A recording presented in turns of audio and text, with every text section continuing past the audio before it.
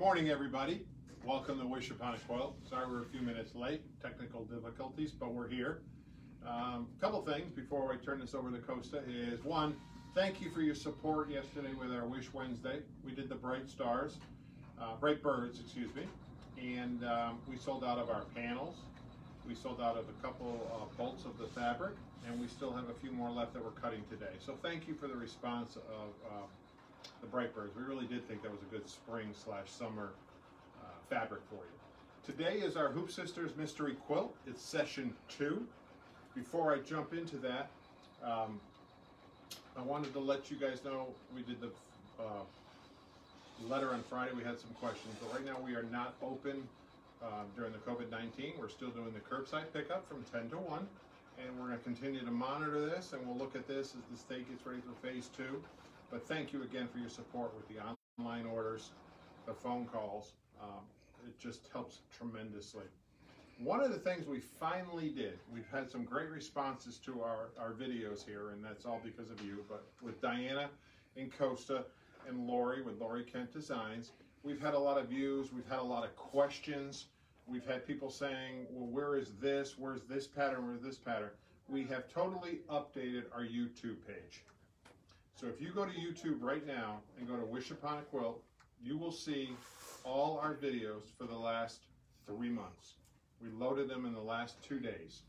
So not only will it be on Facebook, but it'll now be on YouTube under our Wish page. You can go back, play it, see a design, see an instruction, re-see something on the machine. So all that was done yesterday. So without further ado, we're going to talk about Hoopsisters Mystery Quilt. This is session 2. Costa's going to talk about the Hoopsisters scissors. These are online right now that he'll be using. He really likes this fabric folding pen. He's going to show you that today as well. And he's going to talk about the wool that he's going to use for each one of these blocks. So, Costa, are you ready? I'm ready. Welcome to Hoopsisters Session 2, and here is Costa. Hey everybody, I'm so glad to be with you today. It's an honor to be your teacher and to be able to help you. Last night, as you know, we don't get our weekly designs until during the day. And I was here till about 3 o'clock. So I know that yesterday, if you've gotten your designs, if you haven't, that's fine. They're in your account. So I'm getting a lot of questions on how to do it. You go to your account on Hoopsisters and you download your zip file of week 2. You should have already downloaded. When inside that zip file, it'll open immediately if you have Windows 10 or your Macs, MacBook Air and MacBook Pro. It'll open immediately, and inside that folder are your designs and your instructions, and she's given you PowerPoints also so that you could see pictures of them doing it. Annie, of course, has been on yesterday. I did not see it because it's a very long video because she goes very detailed. I'm not going to do that today for you. Instead, I'm going to show you some tips and tricks with it. And most of you who are, if you need to know how to build a block, you can watch her, of course, but you can also call me and we can do it together over the phone, FaceTime it, whatever. I'll make an appointment with you if you're really interested. This is a great way to get interested in Hoopsisters. Hoopsisters is known for one thing, and that's quilting in the hoop. Taking each block and doing this wonderful design in the block that will create a bigger design as we go. So that's really what we'll see today in this week's video. Last week, though, I want to go back because I have my my list here so that Frank doesn't get upset with me going all crazy. Today, You're too late for that. Yeah, I'm going to ask Frank. Frank, if you can come up close to me, I want them to get an idea of the 4 blocks that they will do this week for week 2. Now, let's talk about, as Frank gives you some visuals on it, these blocks can be turned in 4 different ways. You are going to do 3 turns of this. In your fabric 1, you will do 12 blocks. And in your fabric 2, you will do 4 blocks. Forgive me. Let me go back. Yes, I think that's wrong. you will do, yes, you will do, let's go back. I'm come across a thing, but you will do several in one and only 4 in the other. Altogether, it comes out to be 12 blocks. So I think you're going to do 8 blocks in one color and 4 in the other. So 8 blocks in orange, I think. Now here's what happens. When you do the block, let's take this one for example, you'll do 2 colors with it going 2 ways. And then the third color, it goes the other. Please check your instructions. As you can see, I was right. 8 of them in your fabric 1. My fabric 1 is orange, so you'll do 8. I was able to research a little bit and realize that this picture is incorrect. She wanted the picture of block 26 and she accidentally put one of the other ones in there. But this is what it is. You can see that they either mirror each other. So please watch your block numbers as you're taking your files down. Again, this is what you're created so far. Last week you should have had 8 of these, 4 of each one, and then you will have 8 of one color, and it's still the same design, except in your fabric 2, you will only have 4 of them. And they're going just another direction. But watch what you're doing so that you're doing it in the right one. She has 2 different colors on her files too, especially in the Jeff files. Okay? So once again, very simple. Some of them I've done in 9-inch blocks so you can visually see it.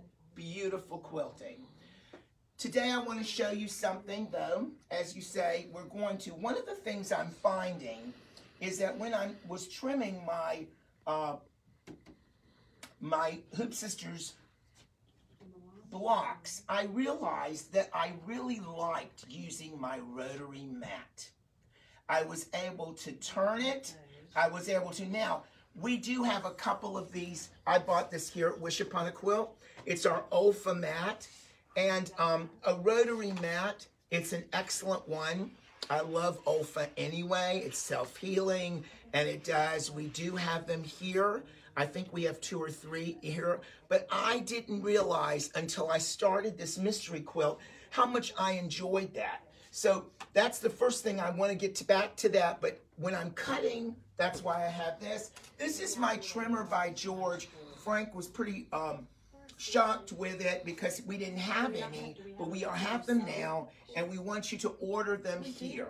And we, these are the trimmer by George. A lot of my Hoop Sisters have them. If you are a new Hoop Sister, you absolutely must have this because it's the only way we're going to be able to cut that stuff out from the back and in your batting, so all you're left with just putting just the front. And I'll show you that in just a minute. All right, so last week, I was using something really perfect. As you could see, and it's going to happen next week too, you're going to do a lot of piecing in the hoop. And what we say piecing in the hoop is you're going to seam a piece of fabric, and then you're going to flip it and put it in its right place. So you're going to use your fingernail or do whatever you can to make that line nice.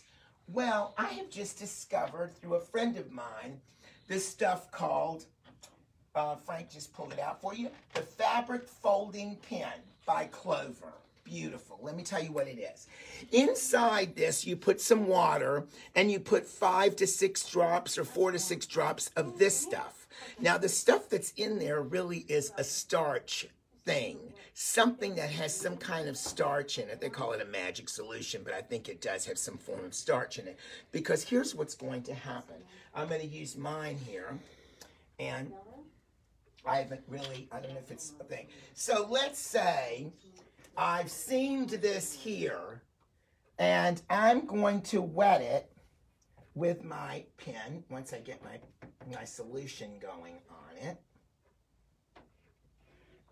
And it needs to come out. There it is. So now, it dried up a little bit. There it is. So you see the wet, look at this, Frank, for me. And I'm gonna, let's say that's where my stitching was. So now I'm going to do this right there. I'm not gonna have to play with it. And now it's coming out good because I got it going. So there it is. Now I've stitched it. I'm gonna place it over there. It dries beautifully because it's starched. And then it folds beautifully right in the hoop.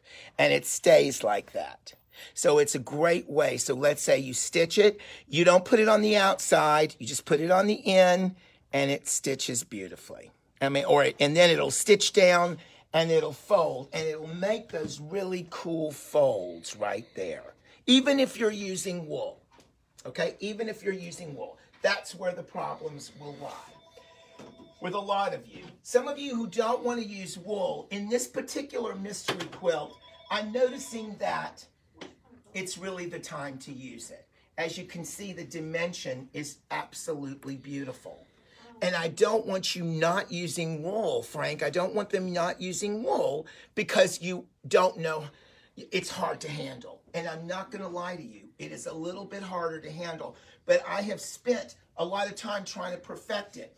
Last year, I came up with this idea that we could use this water-soluble topping and we could place it on top so that our presser foots don't get caught in, especially your 500 and 550E.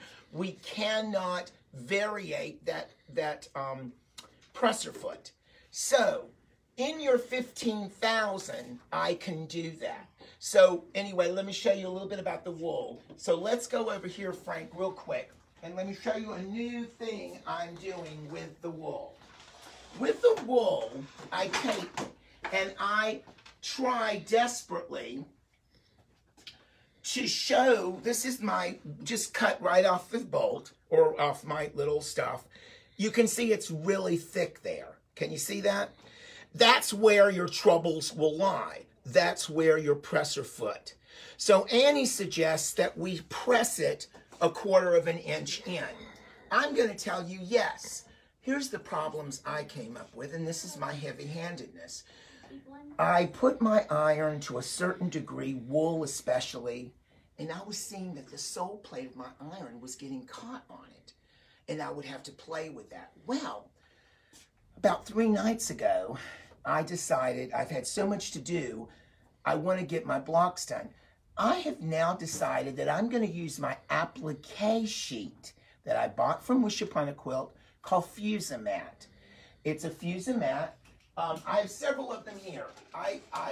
These are 2 other applique sheets. I'm just showing you that there are other ones that I bought here. I'm not sure what this one is. And like I said, throughout the years, I've bought several applique sheets. You can use it with any. But I'm going to use my Fusamat because the Fusamat is my favorite because inside you can see through it, number 1, a complete see-through, and you can see, it spreads the heat out in such a way, I don't know, that Sharon Bradley has done a wonderful job in figuring this out. So here we go. We're going to go over here. I'm going to take this so that it doesn't have to mess up my iron, and I'm going to show y'all how I'm going to do it real fast.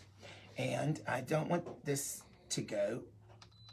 Let me go, I'll do it to about wool. It's not going to really matter now. And I'm only going to take the side of my iron and just go right there. It's just getting hot though, so. And there it is. And I'm just going to catch a hole. This is where I would love to use a round mat as an ironing mat with it. And as you can see, it's just getting hot. So I'm going to try this. And you can see, I want those ends without messing with that center to be on. This is where my strength really lies, is down here. So I can really, it's just, I love it. And it's not sticking to my iron. I'm not having a problem, and I'm controlling it. I'm going to do this just a little bit more because my iron was not hot. And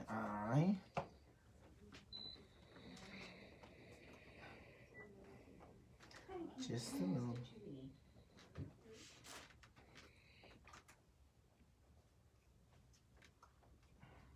And the fusing mat does really good in controlling. And here we go. I wanted that down as much as possible. And you can see, we just want the center of the wool, guys, to be... The scrap crazy. Yeah, that's hard. I can feel it. Okay, and there it is. And it's nice and thin and controlled, as you can see. All right? So now, after I've done that, I've laid it over here on my 15,000, as you can see. And there it is. I've put one already over here. And now, this is the most important thing. To stop flagging, you want to make sure, I'm not going to tell you to hold into it and put your finger under there. I'm just telling you to smooth it as it goes. So now we're going to do our little thing. Don't let it get under there. Look at what I'm doing. And there's that zigzag. I'm making sure that I have cut this wool at whatever, a 1/4 inch smaller than your block. So if you're a 9-inch block like mine, it's 8 3/4. And I am very particular because you don't want this wool. And look how smooth and beautiful this machine is going. I'm telling you, this 15,000. Now, let me stop real quick, Frank, and show them that right here, I have got these magnets on. If you watch Annie's video, she uses her 15,000 all the time. So Annie Moody, who is the designer of this quilt, she's in love with the 15,000 and she uses it. And so this is the magnets will stop you from, you will not have to use hoop grip. If you're using another machine, like your Baby Locks and your Brothers, I suggest you use hoop grip within the middle of those hoops. So you put that hoop grip in there, you can see, and if you have a little bit of wool hanging out, you'll just snip it because you don't want it in your seams because it's going to be hard to put it together. When that wool is ironed down perfectly, you won't have a problem getting it stuck. Also, come around here for me, Frank. Let's say, and I'm going to talk about this quilt in terms of Janome. In terms of Janome. And this, in our 15,000, does variate the presser foot. So I can go in here to my settings, which is right here. Go into my settings, go into the embroidery of it. And now I can check and see that I can change the embroidery hoop. Foot height, forgive me. Let me come around this side. Yes, please. And you can see that I can change that, Frank. And I always like it to go about a 2.0. Just to raise it so it's not going to get caught in that wool.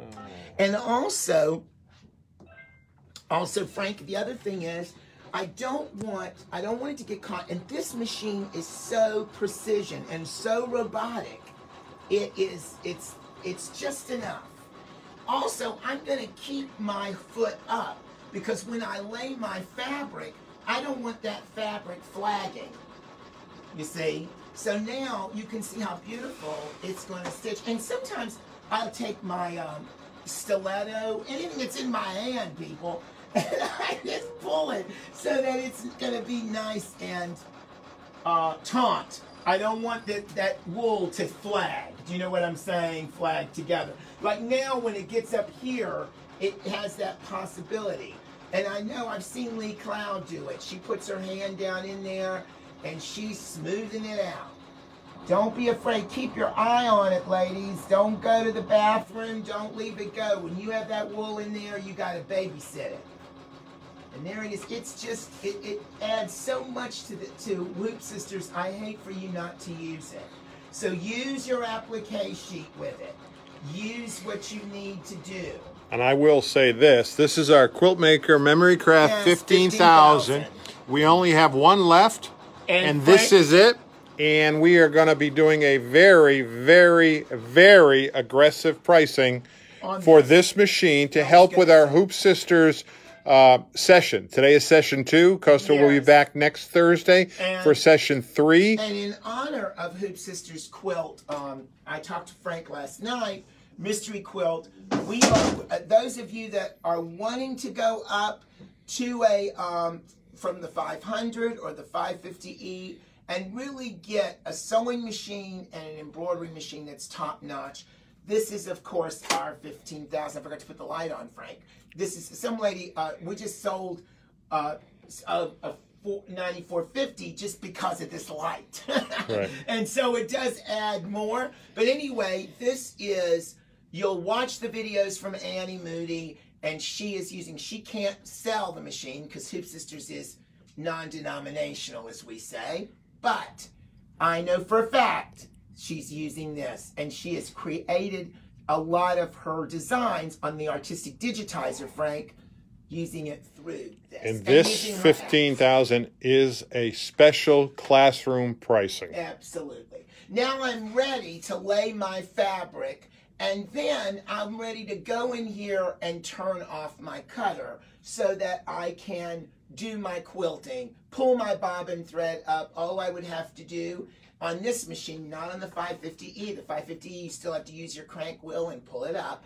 But for this one, you just use your needle up, needle down, take a tweezer, and pull your bottom thread up, your bobbin thread up. So I know this has lasted a little longer than Frank wants, and we started about 3 or 4 minutes late because I was trying to set up here. But please know that Hoopsisters Mystery Quilt is a way for you guys to go into something more serious, more beautiful, and really see quilting in the hoop at the best it can be. I'm in awe of this. I don't even know, she has not shown the certified teachers at all. We're not allowed to see, just like in any of them. We're not allowed to see mystery quilts because I've got too big of a mouth. She won't show it to me. And I get it. I would tell y'all all about it. But I'm in awe that all these things will come together and make a beautiful quilted design. And one last thing, Frank, we talked about thread with Lori, and Lori and I decided that the contrasting thread against this grunge is very good. Dottie Fiddleman wrote me and couldn't make a decision. I'm going to use her name because she's very talented herself, and she couldn't make a decision, and we went on and said, use the contrast, Dottie, because I think in this, it's very important against your fabric if you're using grunge. We want to also remind you that Lori is here. Lori wants to hear from you guys in the way of appointments. We want you to come and get your fabrics from us. Make sure she really has great ideas with color. I never would have thought of orange and purple. She called me up and said, I want to do this. And she came up and it's gorgeous. So once again, please come by to Wish Upon a Quilt for all your Hoopsister needs. We are here. I'm a certified teacher. Frank is willing. We're going to be advertising the 15,000 a little bit more. We're going to be talking about it online, and we really do want to sell this floor model to you, so those of you who want it. And that is it. Have a great week. Work on your blocks. You do have a lot. You have 12 blocks, but they are so much fun. So much fun. See you next Thursday. See you next Thursday with Hoopsisters. But don't forget, you're going to see me this Sunday. Sunday at 1 o'clock. Frank's going to post a video for me. We hope we'll have a new machine. We hope. Take care. Yeah. Thank you. Bye. All this video will be on our YouTube channel this afternoon. And don't forget, stay safe, stay connected, tell someone you love them, and make something beautiful with your Janome.